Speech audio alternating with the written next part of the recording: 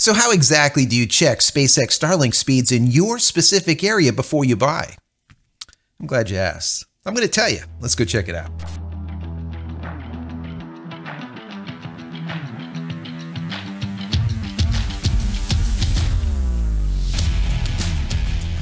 Hey everybody, welcome back to the channel. Thank you so much once again joining me for tea time. Today we have a little bit of fireside. You know I love that smokiness. I hope you're joining me with your cup of tea, maybe a cup of coffee, maybe something harder.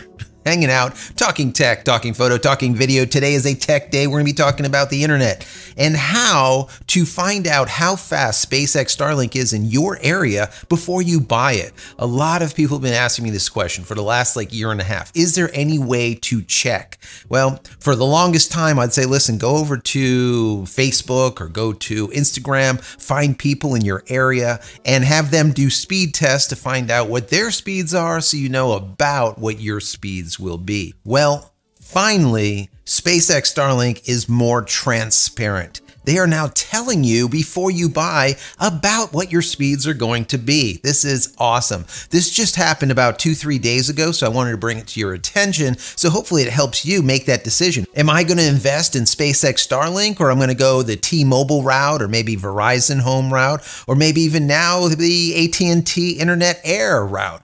Whichever it is, which works best for you? Where do you get your best speeds? Where do you get your best broadband for the money? So I'm going to show you how to get in there and look this up. But before I do, I want to say that if you haven't downloaded any of my ebooks as of yet, go pick them up. They're 100% free. Go to JCristina.com/books. Once again, JCristina.com/books. And if you enjoy this content or get any value out of it at all, consider throwing it a thumbs up. That is very, very helpful. And if you haven't subscribed as of yet, consider doing so. And if you are subscribed, click this little button over here so when I go live or when a new video comes out, you will be notified of it immediately. Also, if you just want to say thank you for all of my hard work, there's a little thank you button down there. You can click on that, give $1 or $2 if you would like. If not, that's fine too. Consider becoming a member of the channel. That would be even better. And if you want more Starlink content, I put together a Starlink playlist just for you.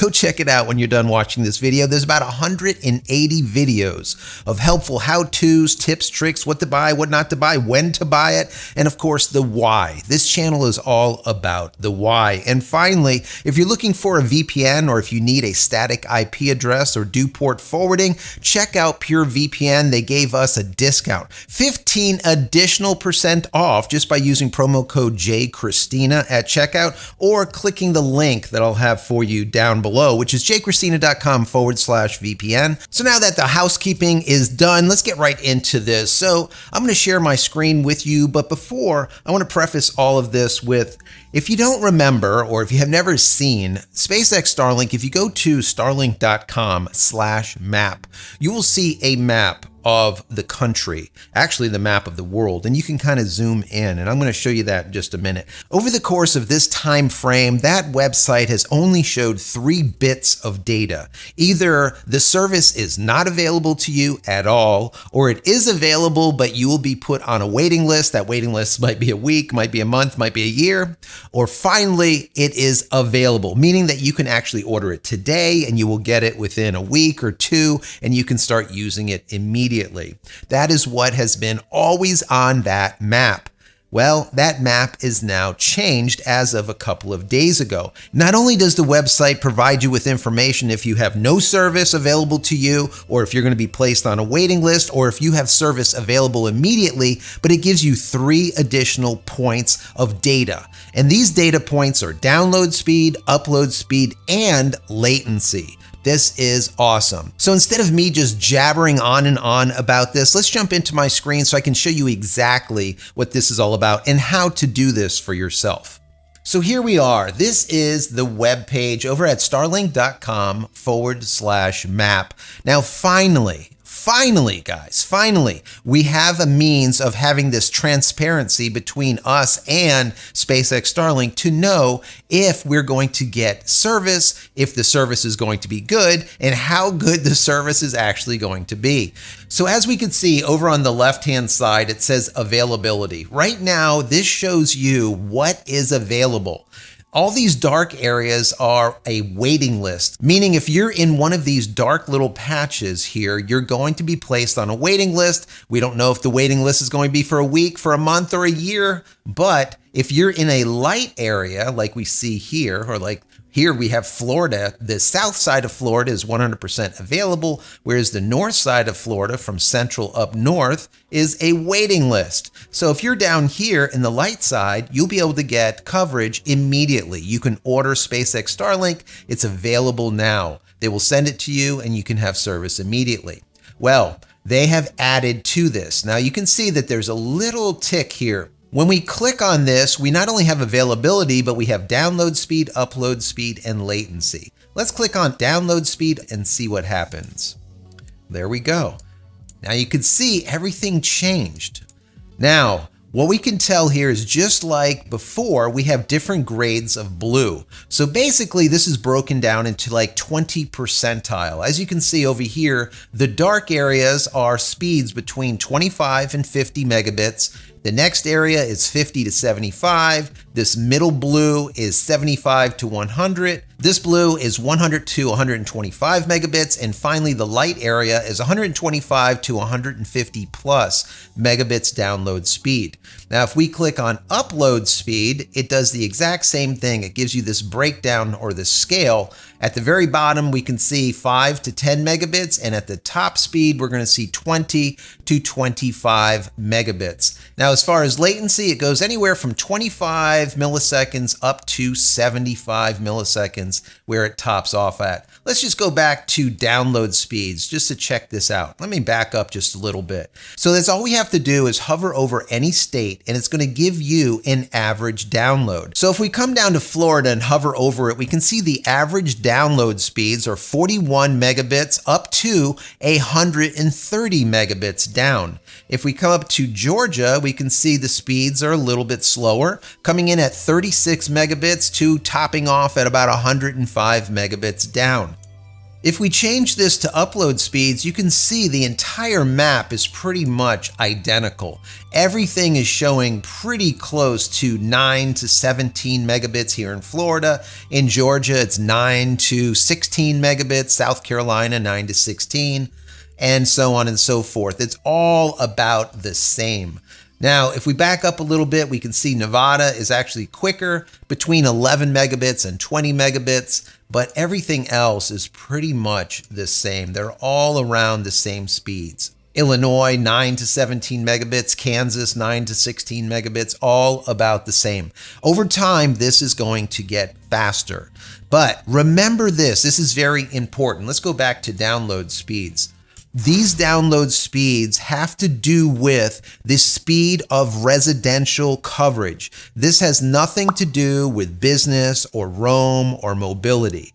Absolutely nothing. These download, upload, and latency speeds are only for residential coverage. Now, these residential prices are anywhere from $90 to $120, and that really depends on where you are. Now, some people are like, well, why are some people paying $90 and other people are paying $120? And what that has to do with is congestion. If you're in a location where there's like no one, all right, it's just like you and a bunch of horses, all right, and maybe some cows in a field, chances are the birds overhead, I call them birds, the satellites, are not doing anything.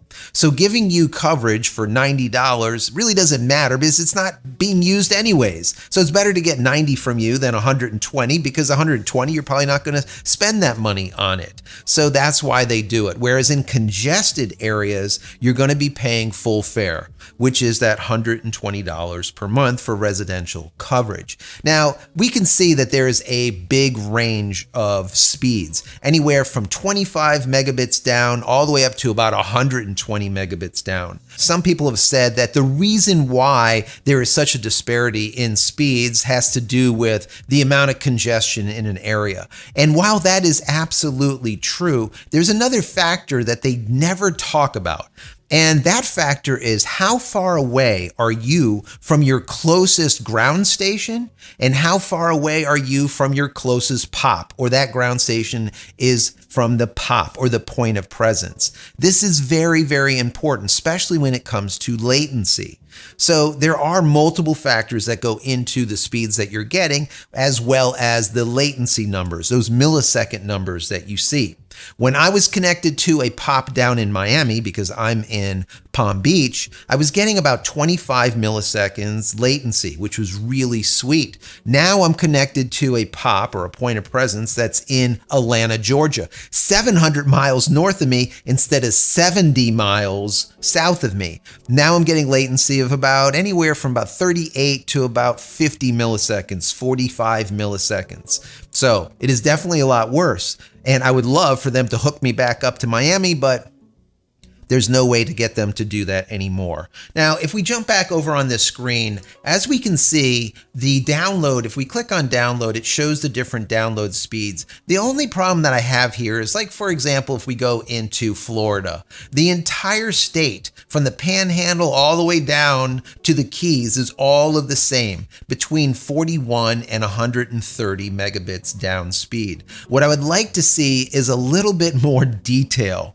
Either divide this county by county by county. That's just easy to do because the Starlink is sending telemetry back to Starlink. So they know what the speeds are at any given time. There's no way for them not to know this, number one. So maybe give us this information down to a county level, or maybe to a central, a north, south, east, and west area of a state. That will give you a little bit more, let's say, nuance to the speeds of what you are to expect when you do receive coverage or you do receive service. So I think that they are on the right track here by providing this type of transparency. Is it 100% better? No, but it is much better because now you have some transparency here. You have some idea of what kind of speeds you will be getting. Now, the speeds aren't exactly what they were back when I was in beta times, when we were getting like 310 megabits down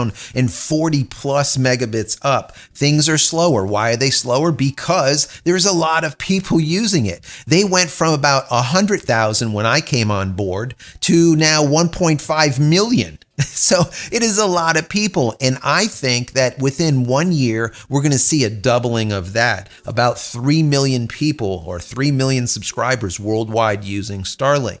So while it's going to tax the system more, we're seeing more and more satellites launching every single week. Another 22 of the version 2 mini satellites going into LEO, or low Earth orbit. Now, what's going to make everything better is once Starship is on board, and now we can see a lot more satellites, the larger version 2s, I call them the version 2 maxis, in space. Those are like going to be 4, 5, 6 times the capacity of the current satellites that are being used. So that's going to definitely help service a lot. Now, some people ask me, how do I do speed tests properly? I'm going to show you real quick because this is very important. Some people do not do speed tests properly, and then they come back and they tell me these weird speeds that just make no sense, and they're actually like testing their Wi-Fi speed and not the speed of their modem or their router. So anyways, this is what I would suggest. Go over to speedtest.net. Let's go ahead and do this together. Matter of fact, we will do a speed test. Maybe I'll do a couple of speed tests for you right now.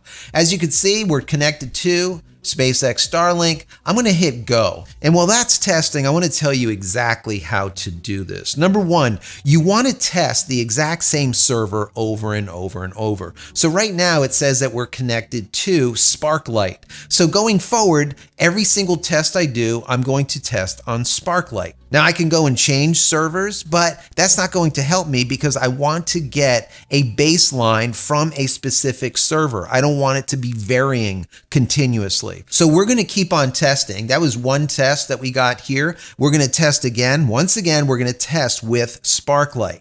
What is also very important here is you want to test using an Ethernet cable. You don't want to test with your Wi-Fi because Wi-Fi signal comes in and out. You just don't know how good that Wi-Fi is going to be. So test using your Ethernet cable so that you know you're going to get your best results. Also, what you want to do is do 10 tests.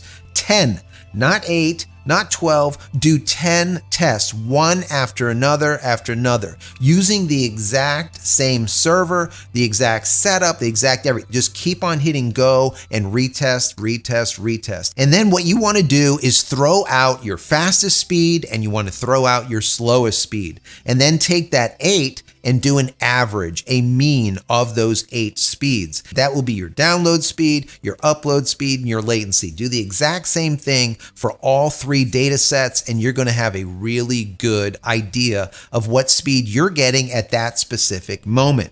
Now, bear in mind, that is a specific moment in time. These satellites are moving at 17,000 miles per hour.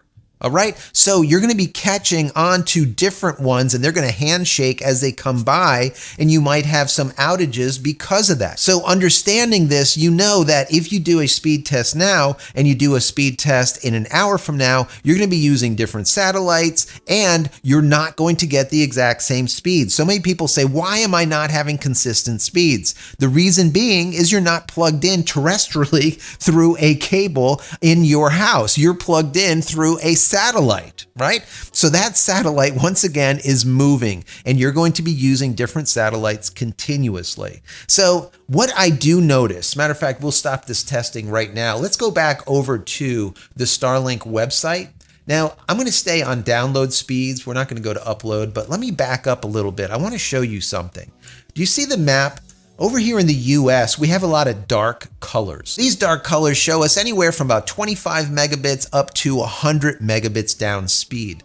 But now look at this in Europe. Look at this. Doesn't matter where you go. If we go into Spain, 162 megabits to 245 megabits. France, 120 megabits to 205 megabits. Poland, 144 megabits to 220 megabits. If we come into Germany, 119 to 203. Norway, 109 to 200. Finland, 113 to 193. You can see these differences. Matter of fact, if we go into the Ukraine, currently in war conditions, 68 to 221 megabits down. Romania, 157 by 228, so on and so forth.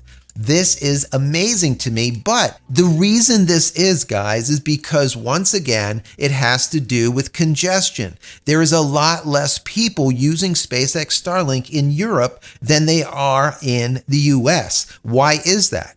Well, in Europe, they have a ton of fiber on the ground, number one. Number two, their 5G is actually 5G. And some of these folks in Europe, like my family, are getting a gigabit connection from their 5G wireless phones. It is crazy. Whereas in the United States, we don't see those speeds. So people are moving into Starlink to try to get something, get anything, especially folks that are in RVs or on the move that can't find a tower. Starlink is perfect for them because they can use it anywhere on the go. They could just set it up in the middle of nowhere on a desert somewhere. Whereas if they were relying on towers, they wouldn't have any coverage at all. So anyways, I hope this is helpful. Use this information to decide if you want to get into SpaceX Starlink now or if you want to wait. Are the speeds that you will get in your area fast enough for your use case? If it isn't, you might want to wait. If they are, get on board, get onto the waiting list if you can't get it right away. And if you can get it right away, congratulations, because then you'll join the club like us. I think that SpaceX Starlink, I know, is the best non-terrestrial internet on the planet. Meaning Viasat and HughesNet, which are complete garbage. SpaceX Starlinks just crushes all of this. And then there's other ones that are coming up like OneWeb, and you have Amazon's, which there is no satellites, for example, with Amazon Kuiper. There is no satellites in orbit as of yet. Bezos says that they're going to have coverage by 2024. Trust me, write it down. Say that guy told you on the web. It won't happen. Bezos will have absolutely no internet coverage to any consumers in 2024. He'll be lucky to have a beta test satellite up there to be able to test this thing out. He will not have coverage. There's just no possible way of it. Anyways, I hope you found some value in this video. If you have, throw it a thumbs up. That would be awesome. And finally, head over to my website, JCristina.com, where you can find all the photography tools I've invented for you and me over the years. And hopefully there's something there that you might like. And if there is, please pick it up and support me and my family. That's it, guys. I'm out of here for yet another vlog. Many blessings to you and your family. Stay safe, stay healthy, and we'll see you in the next one. Love you all.